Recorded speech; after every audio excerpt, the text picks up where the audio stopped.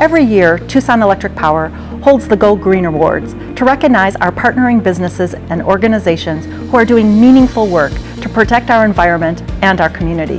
This morning, we're at the Komatsu test facility to recognize their work on thoughtful approaches to reduce the environmental impact of haul trucks. We also want to recognize their land lease partnership with ASARCO and the work ASARCO is doing at their adjacent Mission Mine complex on environmental sustainability. We'll be recognizing their leadership teams with a Pioneering Partner Award because of the difference they are making in our service territory and for the leadership they're showing at leveraging innovative solutions for the mining industry. So there's a lot of customers are very conscious of greenhouse gas emissions, and this is really the first step to reducing those in a mining environment.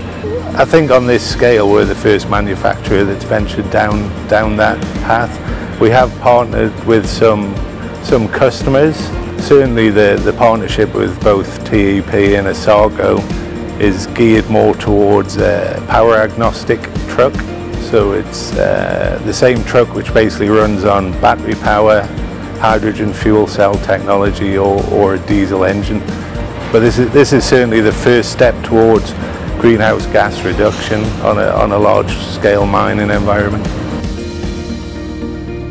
We are looking at future automation opportunities at Mission, and part of that strategy is electrification of our haulage fleet, partnering with Komatsu, helping them develop the next generation of green equipment with Tier 4 Final, which is the new low emission powertrains and the diesel powered equipment, but furthermore obviously the electrification of mining, which is the new thing going forward for reducing our carbon footprint in the global economy. So we're looking forward to continuing that partnership with Komatsu, Neil Johnson and his team going forward with our site, because we do share the property. They do have a 30-year lease, so we're going to be working together for many, many years and decades to come, developing the newest gear for the world economy.